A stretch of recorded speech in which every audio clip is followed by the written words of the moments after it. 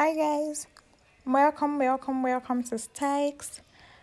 Today I'm just going to be doing a style inspiration and I hope you guys enjoy it. Let's get right into it. To create a high puff that falls on your face. Yeah, I have an event in 2 hours and that's what I'm going to do. So first I'm just taking a long scarf that I have to secure my whole hair and create the puff. First of all, yeah, that's what I'm doing. Yeah, so I'm just moving it forward so that it sits on my crown, the whole puff, that is. Yeah, you have to be careful here because it gets tangled up. Yeah, so it should be separated so that you don't now start tying your hair with the whole tie. Yeah, so I'm just pulling out my hair. Yeah,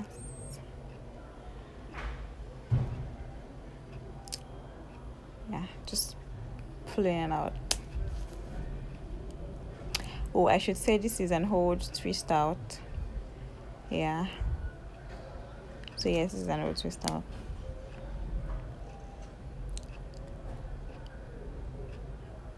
I actually just fluffed it before this video.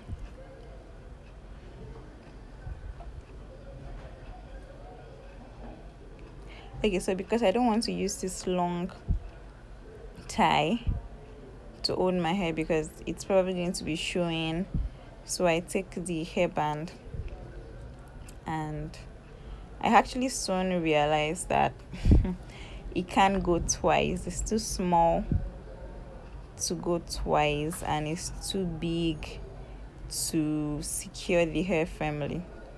So now I have to look for something else to secure it that is not too obvious, like that tie I just removed. Okay, this is it. There's still a lot of space. Yeah, so I have to look for something else. Now I just checked around and I saw my brother's sneakers and I just removed the tie on his sneakers. So that was what I used. And since the band has already secured the eye puff, it was easier to tie. I didn't have to remove the band again because it wasn't exactly disturbing, so I just left it there. And yes, if you want it to still be higher, to come up more, you just have to push it forward and secure it with the tie.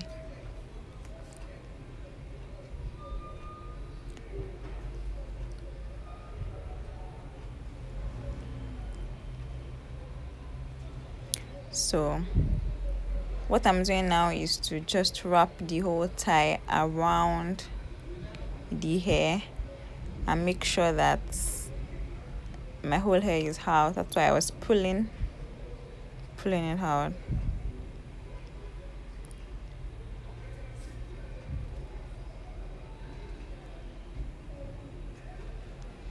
And because the hair is falling forward, I would want the last tie to be in front so that I can hide it under the whole waterfall for lack of better words. Yeah, so that's the last tie. I want to put it in front. Yeah, so my hair can cover all of that.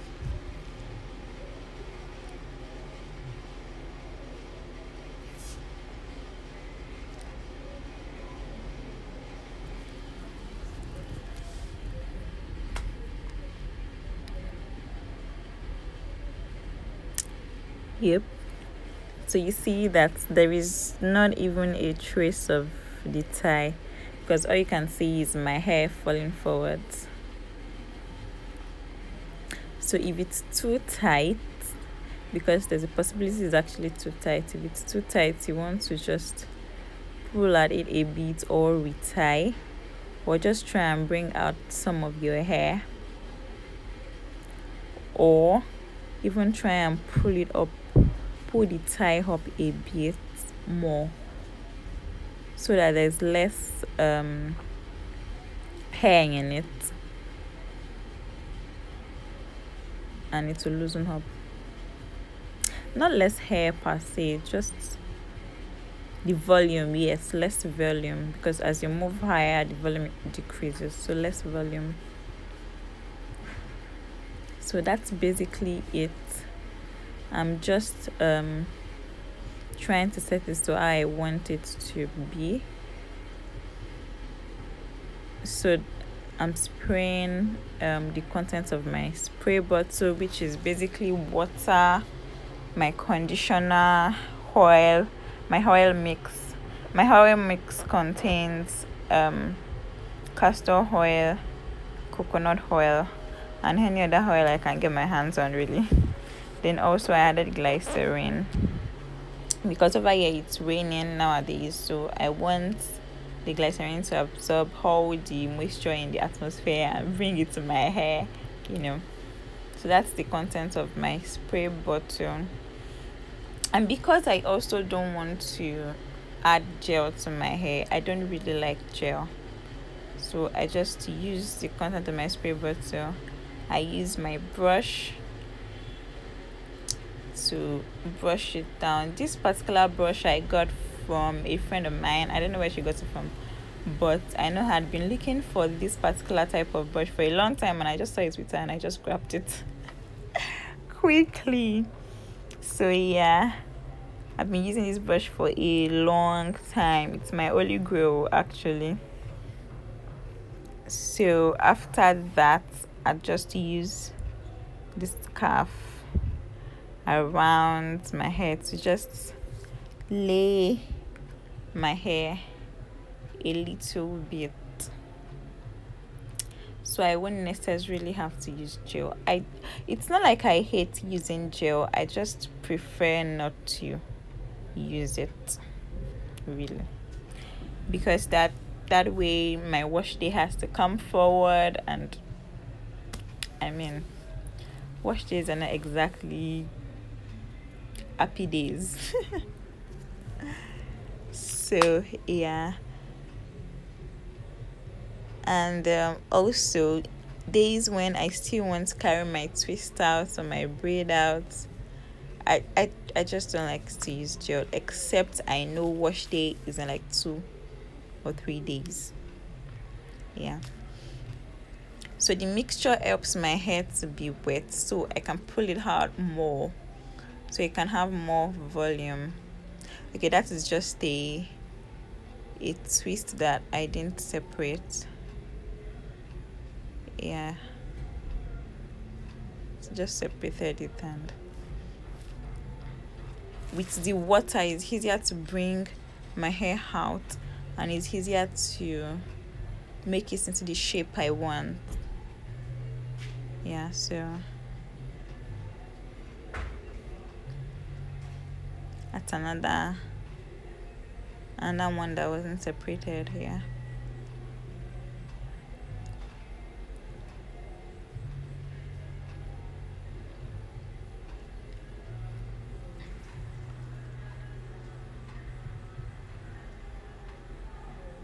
So yes, just to make it fall.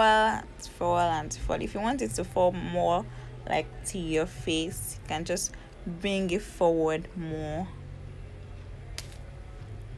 I'm not exactly particular about my edges. That's one thing about me. I'm not. Okay, so the final step.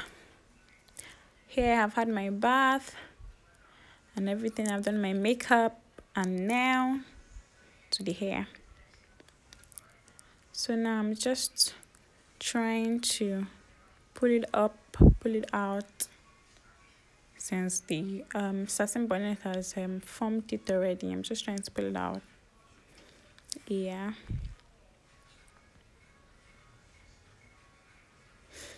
That's another strand that wasn't loosened, so I just quickly loosen it and put it back in there. Yep. Okay. Alright, so because I am wearing a blue shoe and my edges are not laid, I want to use a headband to hide the fact that my edges are not laid and also to add a little bit of beauty to the whole puff. Yeah, it really is beautiful. I like it. I'm just trying to push it up and see which way it sits best.